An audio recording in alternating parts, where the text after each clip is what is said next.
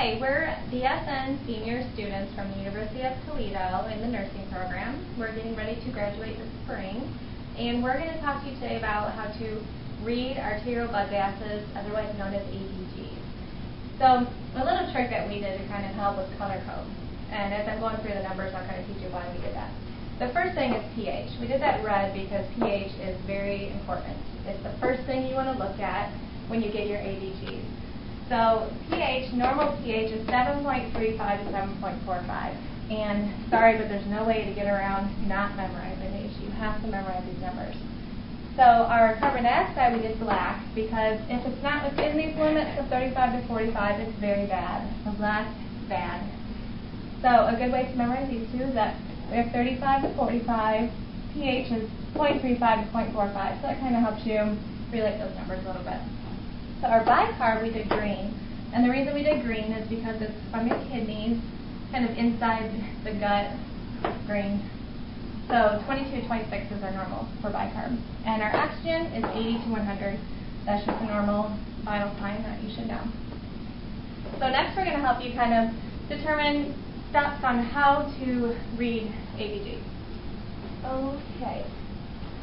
So the first step in determining ABGs is you have to look at the pH because that determines whether or not it's acidotic or alkalotic.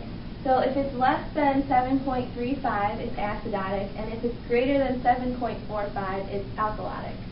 Your next step would be to determine your carbon dioxide. Basically, you will figure out if it's a respiratory issue or not if the level is out of normal range. If it's greater or less than 35 to 45, it's a respiratory issue. Then your third step, if it's not a respiratory issue, then you need to look at your bicarb because if your bicarb is not within normal limits, that means it's a metabolic issue. So next we're going to demonstrate how to read ABGs. Yep, and another way to remember if it's respiratory or metabolic is looking at Rome. The R stands for respiratory, which the arrows will be opposite. And if it's metabolic, the arrows will be equal. And for an example of that, so you actually understand what I'm talking about, I'm going to practice ABG. So this patient, their pH is 7.30. So if you go up here, you can see that it's less than 7.35, which means it's acidotic. Then the PaCO2 is 42. We know that is within the normal limit.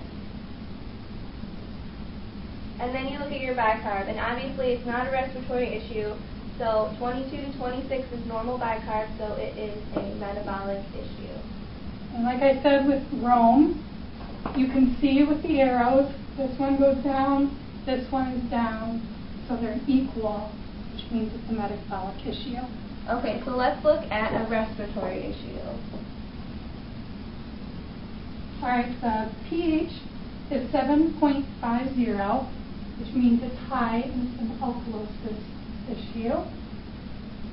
Next, you can look at your carbon dioxide, and you can see the normal level is 35 to 45, so obviously this is low, which means it's a respiratory issue.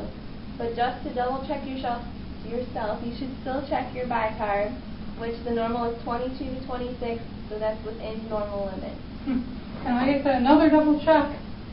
You can look at Rome again. The arrows are opposite, and that means it's a respiratory problem. We're telling you a lot of ways to double check because it gets confusing when you're at the floor looking at ABGs or even on tests. You can get confused with arrows. And then again, it's extremely important to remember your normal ranges.